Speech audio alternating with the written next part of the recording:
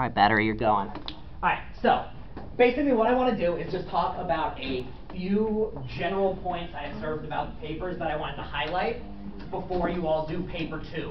Granted, ideally, I'd have given you your papers back when I give this, but this is getting recorded. So if what I say right now you want to see again after I give it to you now, I will be posting it online and we will be able, you can watch it again. But basically, the main things I wanted to say about the papers. First off, theses, on the whole, very good. Like, everyone generally did a very good job saying this was my thesis and this is what I'll be arguing. Now, don't get too excited and that you, one, don't hurt yourself, because that would be painful. But yeah, generally, like, people did a very good job of saying, this is what I'll be arguing. Now, the details came and went. On the whole, though, I was very happy with the papers that I've graded so far. Solid. You all did a nice job laying out the cases, saying your reasons. Things, though, that I wanted to highlight is that one thing I found myself saying over and over again, which I think is a sign that I didn't teach it well enough, is I found myself saying more concrete details. So, what do I mean by more concrete details? Give me more supporting details. Yeah, so, yeah, give me more specific descriptions. So, I sat on the train combing around in the deep, dark, weird corners of my brain about how to illustrate this point. And basically, the goal in a paper is not just to say something that's true. It's to say what's true in the way that is going to make your point clearest. So imagine if your friend says, like, I'm thinking about robbing a bank this afternoon, and you're trying to convince your friend, no, don't rob a bank. You could say, you probably shouldn't do that because you'll get in trouble. Like, okay, that is true. If they rob a bank, they will probably get in trouble. However, that's not going to be the most persuasive way of making your point. What might you want to say to them to convince them that, no, they really shouldn't do it? You're not just going to stop with, you might get in trouble. It's going to go to your criminal record, yeah. And then you'll be sentenced to life. Yeah, so what you're going to say is, it's going to go on your criminal record, and you are probably going to go to jail. Probably.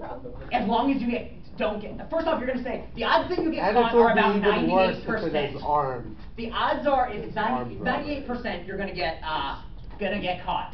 And if you get caught, you're not just going to, like, be able to go, like, oops. It's going to go on your criminal record.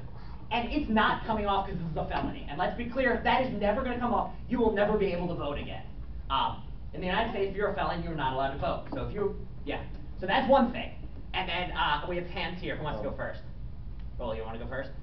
Sure. So I was going to be like, well, if it was like, if I was going to say to my friend, like, no, you're not going to go rob a bank. What you're going to do is you're going to try to rob the bank. Then the cops are going to get called. Then you're going to get arrested. And then you just keep going. Yeah, and exactly. The more detail you give, the more. So your friend is going to be like, oh yeah, I'll get in trouble. Whatever. What's trouble? I can't. They're going to give me a slap on the wrist. But if you go something like, dude, you can't even tie your fucking shoe. Like, how do you think you're going to rob a bank? Let's talk about how complicated this is. Then, once you get in there, there's going to be cameras everywhere. So you better have a good mask and an escape card. You don't even know anyone who can drive. And a master plan. How are you going to get out of here? And a master plan. Then, right, after you explain all that, then you have to explain, like, what's the worth of robbing this bank.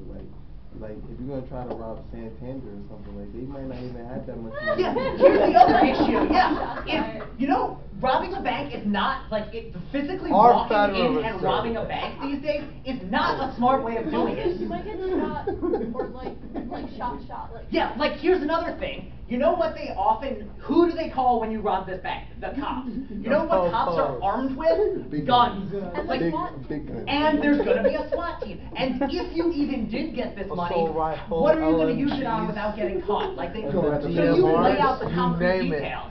And then, if you really want to convince them, which I'm not going to do because it's not PG enough to put on YouTube, you then describe what's going to happen to them in prison.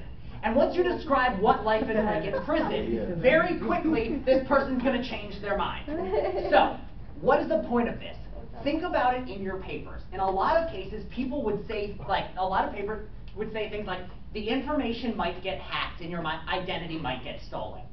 True, but that's not nearly as persuasive as if you follow that up with, for instance, they might get a hold of I just had a thought in mind. Yeah. Since we're talking about like cyber crime and everything, what if your friend meant not like physically robbing a bank, but like So yeah, so this would be That's another true. thing you could say That's to your friend is, and this is exactly the sort of things in the paper. You could say things like, now if you're really set on robbing a bank, it's much better to do it electronically these days. Let me explain to you how to crack the Santander firewall, because we know they're not the best bank and their firewall is not the best.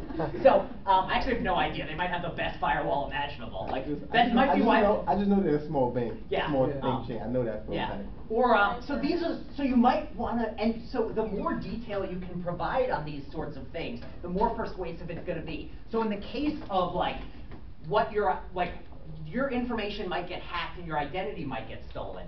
And then, like, another common thing is people tend to go, imagine how bad that might be, or imagine what they could do with all that data. True, I can imagine it, but it's more persuasive if you tell me this is what they can do. For instance, you can say something like, for instance, if they had the data of what stocks you get off of every day at certain times, they know within a certain radius where you live, and presumably where you work. And so, like, with that information, any stalker who wanted to follow you could do it.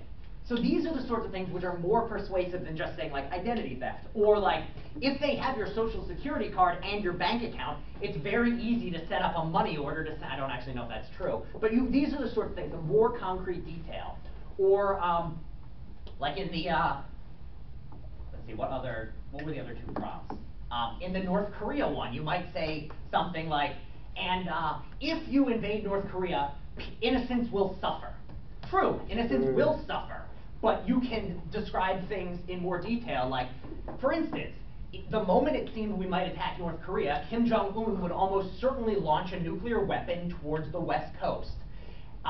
Eyewitness accounts from the Hiroshima bombings in 1945 suggest that in a nuclear bomb, people's eyes melt out of their heads, which is true, people's eyes melt out of their heads.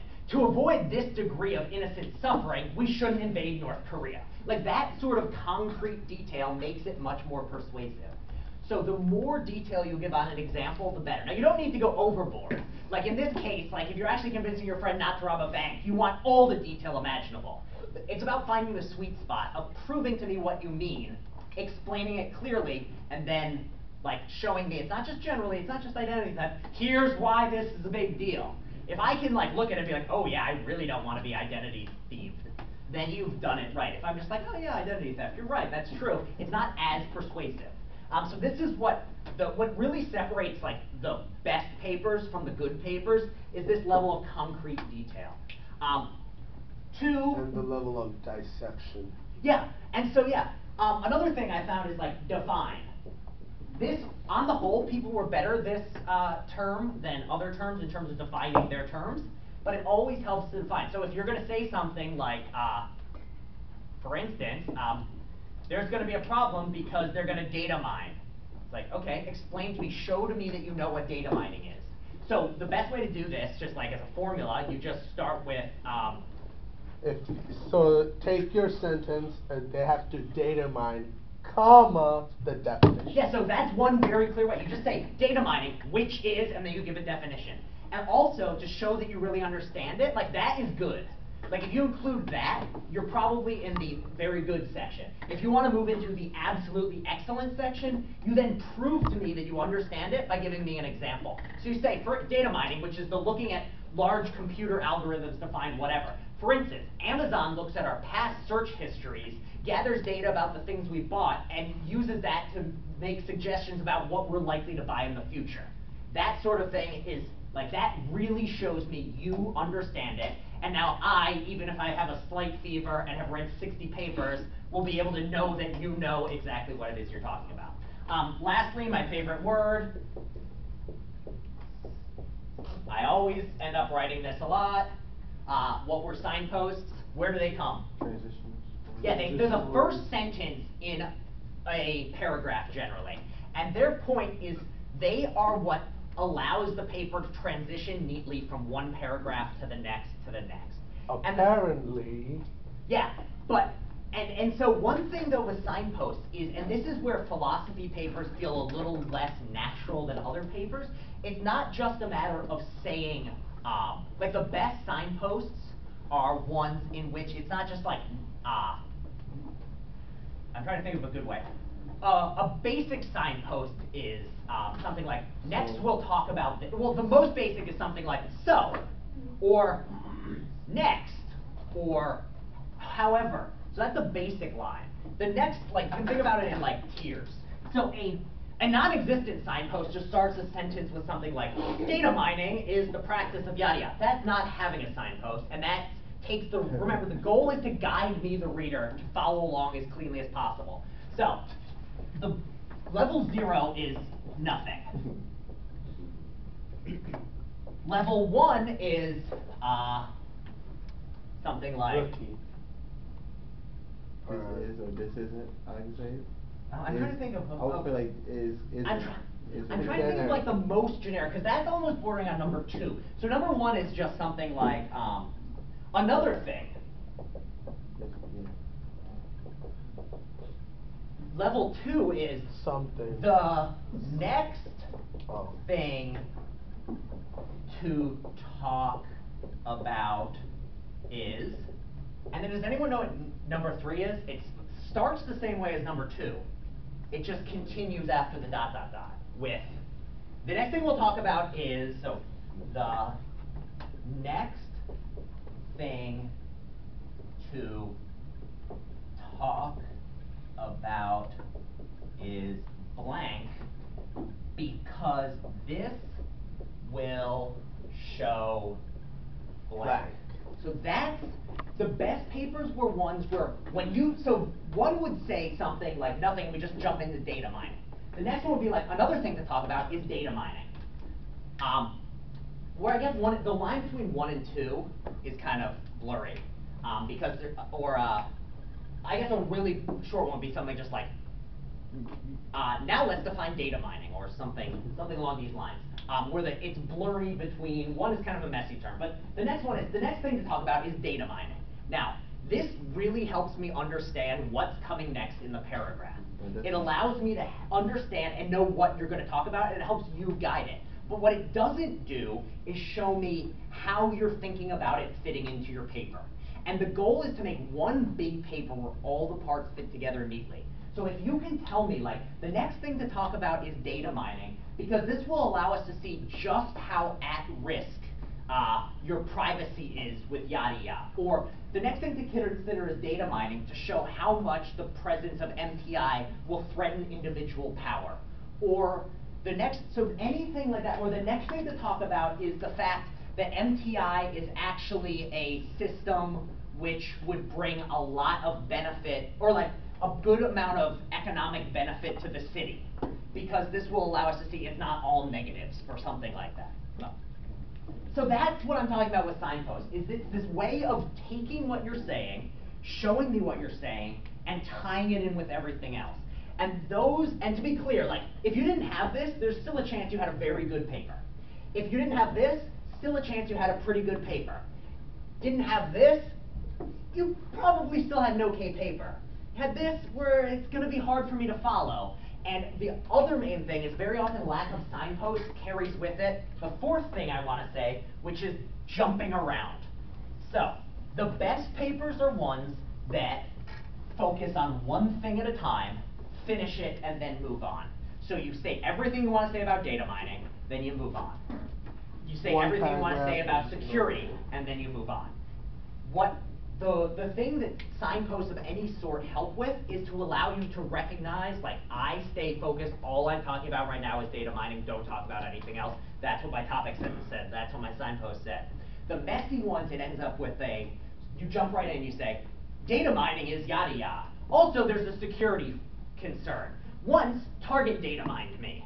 And just like jumping around like that, it gets very hard for me to follow along with. So that's the reason why a lack of you can get by with no signposts, but it's very rare that a paper has no signposts and things tie in together nicely. So that's the reason why signposts are so helpful. They help you keep your paper organized. Yudi, last word. I was thinking of if I were you, I would think of the hamburger method. Like the bread, like the top bread or the top bun will be the introduction.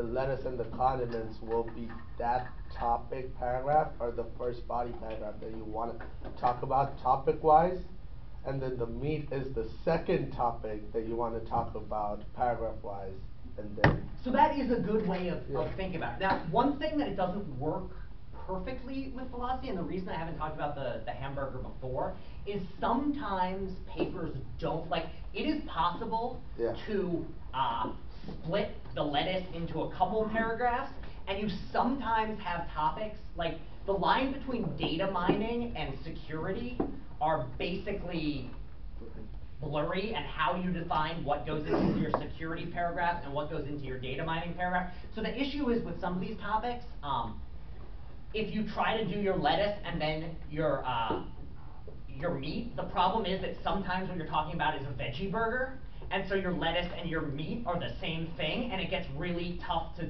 break it apart. So that's the reason why the hamburger method can be useful, but sometimes you're going to be talking about things that don't neatly divide, and you kind of have to force yourself to talk about different parts of the veggie patty at different I have points. to force myself to eat a veggie burger. Yeah, some of them aren't that bad. Some of them aren't that bad. They also make vegetarian sausages now, which are actually really good, but probably not as good as like the real thing, but less likely to like contain random stuff. But they do taste good too. Then again, I feel like if you make anything spicy Italian, like it's gonna taste like a spicy Italian sausage. You can mix it with dirt and just put the right spices in. I bet it would taste like a spicy Italian sausage. All right, any last questions on this stuff? Those were the main things I just wanted to highlight, because these were the things I found myself writing the most. But on the whole, the papers are looking solid.